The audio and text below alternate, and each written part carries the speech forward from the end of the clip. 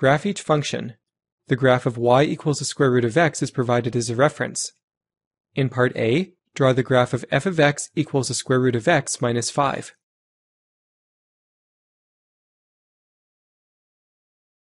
The number added or subtracted from the radical is the vertical translation of the graph. Move the original graph down 5 units to get the graph of f of x equals the square root of x minus 5.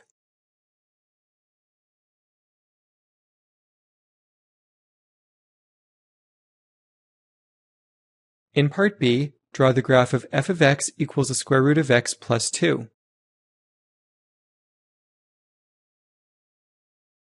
The number added or subtracted from the radical is the vertical translation of the graph.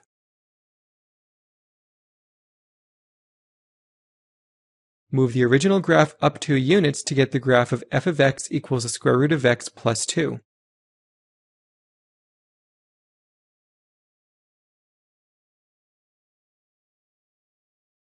In part C, draw the graph of f of x equals the square root of x minus 1.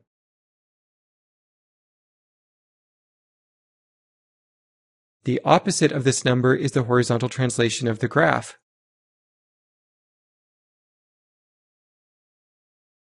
The opposite of negative 1 is positive 1.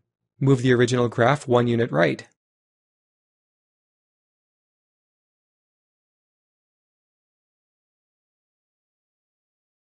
In part D, draw the graph of f of x equals the square root of x plus 7.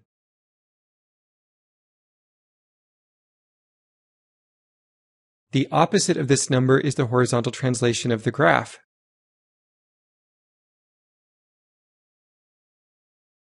The opposite of positive 7 is negative 7. Move the original graph 7 units left.